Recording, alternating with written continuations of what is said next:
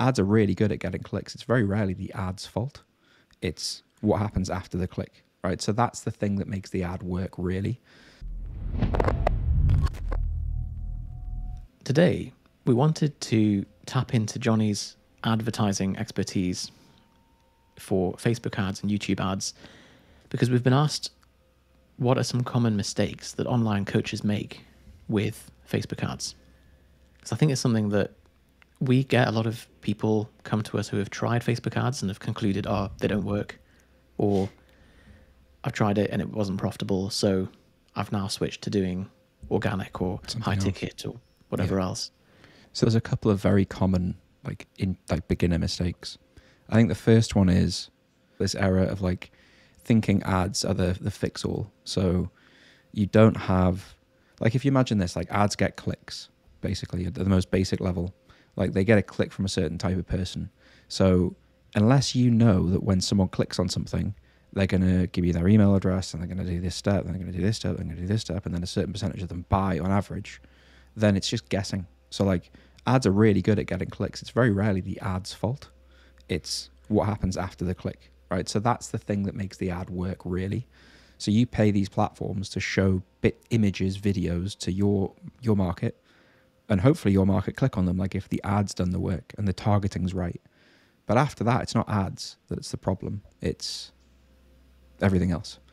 But assuming you've got the funnel set up and assuming all that's working, generally what people do, so if we talk about Instagram and Facebook, and we did this, is they press boost post, or they use ads manager on their phone and will promote a post that's just a bit of content that doesn't even have a link in it to their friends, people who like their page or their friends or something like that, and wonder why it doesn't really do anything. It's what did you expect would happen? What's the post? So I guess what you're saying there is the post that you're boosting is the thing that you should be focusing on. It's not, because otherwise if you just push a bunch of traffic to it, and the post doesn't have a proven track record of producing a certain outcome, then more of that isn't going to do anything. Yeah, and the response is generally well, I was trying to grow my following or get more followers. It's well, all you're doing there is, imagine you've got this huge room with loads of good things in the room, and you're saying oh, everybody come in this room and you just sort yourself out, and hopefully some of you will ask to see if you want to work with me. There's loads of bits of content on your Instagram, but they'd probably be best consumed in a certain sequence. People will have questions, people might just click on it and then disappear again. And so it's a very, it's obviously it's nice, more followers isn't a problem, but you're spending money to do that. So if you're going to spend money to do that, you better have some kind of reliable mechanism to try and get the money back again. Or you need an infinite pot of money, which not very many people have. So that's one of them. So pressing boost post being picking bits of content that were never really going to work anyway, and thinking that ads will fix the problem. The other one is, which is a bit more of an advanced problem, is sometimes people will have a funnel that works. They will realize that they have to go through their ads manager properly and set things up properly and install the Facebook pixel and all this sort of stuff. And then they will put 10 interests in their ads. So they'll think, right, what might my target market do on social media? They watch this TV show, they read this magazine, they follow this influencer, they're into Weight Watchers, they use the MyFitnessPal app. So you throw all those audiences into Ads Manager and you get an audience that's 200 million people, and you turn ads on for £10 a day. And all you're doing is, it's a droplet in an ocean of an audience from Facebook's perspective. So that the chance of them finding in that 200 million people what your target market's pretty slim. But also, let's say it did work, which audience was it? Which interest was it? There's too many variables at once. So that's not generally how we recommend testing things. So you might spend £500, and all of that £500 might have been on audiences that were never going to work anyway. But you would just say, well, all of those things don't work because I tried all of them at once. The same with images, the same with ad creative, ad copy, targeting options, settings. You want to isolate the things that you're testing and do it in a scientific, systematic way. Because what you're trying to arrive at is, when I combine this image with this bit of ad copy and this audience, It gets clicks and opt-ins from a certain type of person who ends up buying my program at the rate that I need them to buy at. When you find that combination, you just spend more money, right? But it's the process of finding that combination of things. That's the challenge. It's not just throwing mud at the wall and trying to pick out what worked. It's progressively testing things and arriving at that outcome.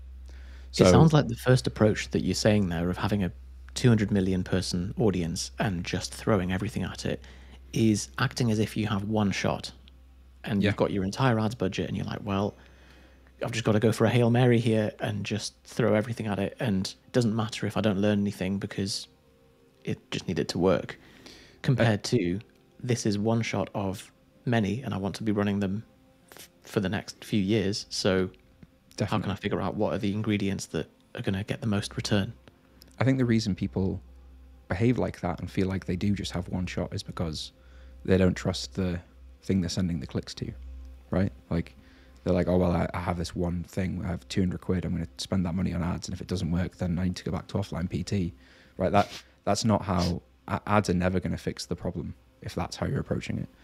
And I think what you just said there of like, you want it to be working for 10 years or 5 years or whatever.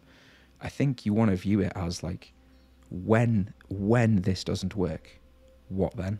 Like, what am I going to do next? So you test one of those interests with a very small age range. You test like a 500,000 person audience with some ad creative. And when that doesn't work, it's like, well, it's the next test. It's the next experiment. And like that, it's painful, right? Because sometimes you spend money on ads and you don't get the money back. And you think, well, ads don't work. But if everybody who'd ever run Facebook ads just ran one test and then stopped, then no one would have ever made money on ads ever. So it is just this process of ruling out things that don't work so you can find the combinations that do. And that's that, when you see people saying like, I made a 10 times ROI on ads, it might have been for a period of time, but what they're not talking about is all the effort and the spend they put in to test to get to that point. And that's what a lot of people aren't willing to do. So I suppose to summarize beginner mistakes, it is all like thinking it's going to happen really quickly. It's the same as diet and training, right? Think it's going to happen really quickly.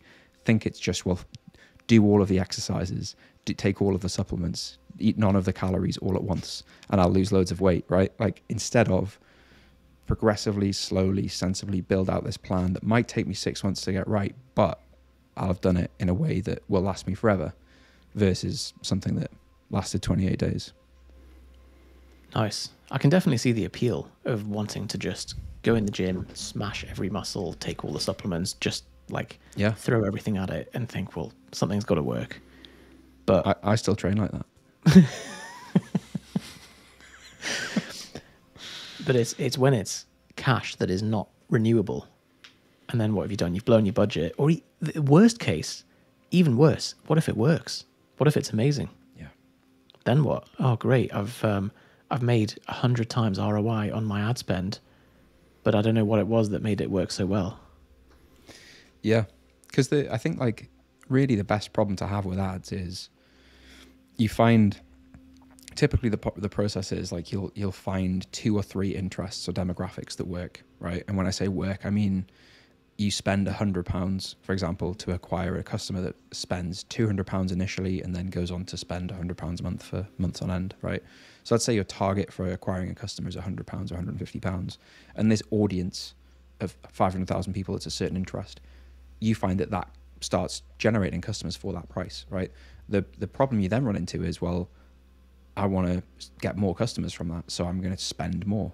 But as you spend more, you start running into this sort of entropy problem where your cost per lead might rise, or you're using more and more and more of that audience.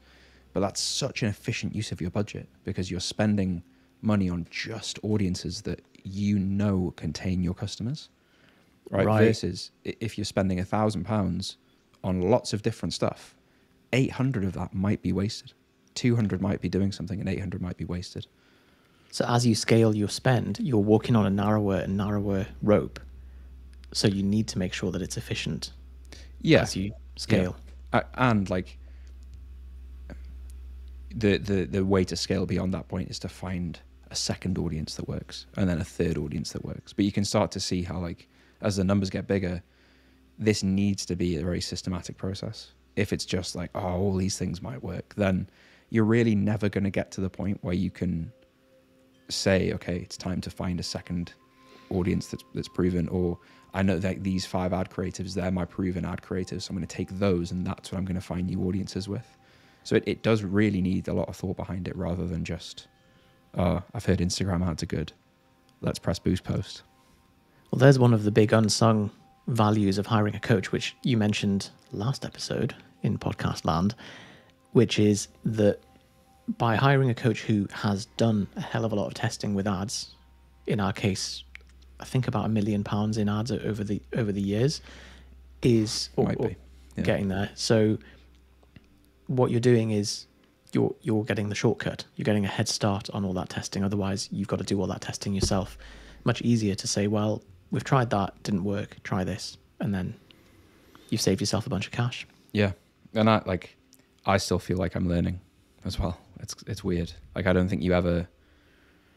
It's more. We're not gurus. We're not like we're just people who have done this a lot more. And I think when anyone steps into the position of saying like, oh, we've cracked it, we've understood the secret, like either they are a ex-Facebook employee that is about to get a hit put on them, get whacked, or they're lying. Yeah, I think as well, it's very different running ads in. This is something that's never spoken about really. Like a lot of the business teaching, a lot of the business guru market are teaching the funnel they're using to get business coaching clients. So like, it's very similar to what we use in Propane Business, right? It's an ad to a VSL, video sales ad, or a webinar, through to a call booking, through to buying a program, right? That's generally how business coaching is sold. There's lots of specific reasons for that, but it generally like sits well with sort of a business to business market, because people want to have a conversation with the coach, and there's a lot of moving parts in business coaching. And also someone who's going to buy a business coach will also probably sit and watch a 1-hour training. If they won't, like, they're probably not going to buy business coaching. Whereas a fitness consumer, it's different. Like, the way they buy is different. The prices they'll buy at is different. The ad copy, the way they just generally are marketed to is different.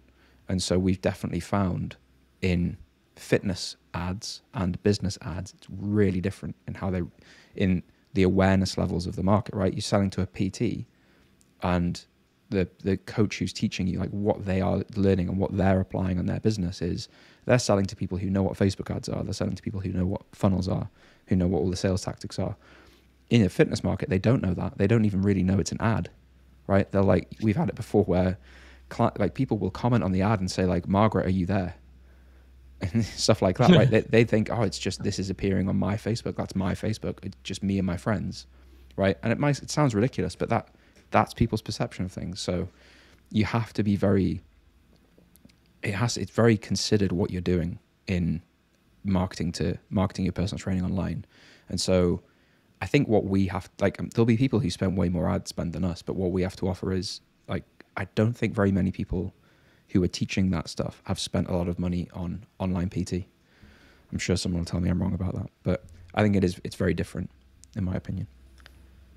Makes sense. It's got to be appropriate to the audience that you're marketing to. And you've tried doing the VSL auto webinar type funnel to fitness audience and didn't really work. It's just, it's at odds with how they make decisions, right? Like in what other scenario in their life do they buy anything like that? Yeah. They're not ringing, like speaking to people on the phone to buy stuff online. It's not how it works.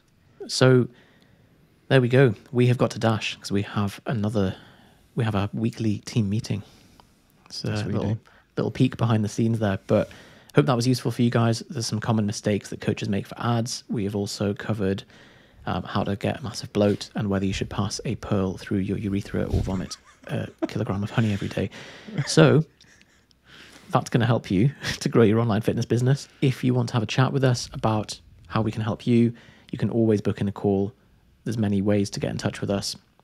We'll put the link in the description. And next week, we will cover Louis' question on how to use social media tactics that successful PTs use while still being yourself and retaining your authenticity without pointing at words on a screen and being like, if you struggle with your fat loss then avoid these exercises. If you're hearing that on podcast, you didn't see me pointing and Oh, doing thank God, Yusuf sounds unwell. my best TikTok performance. Yeah. Bye-bye.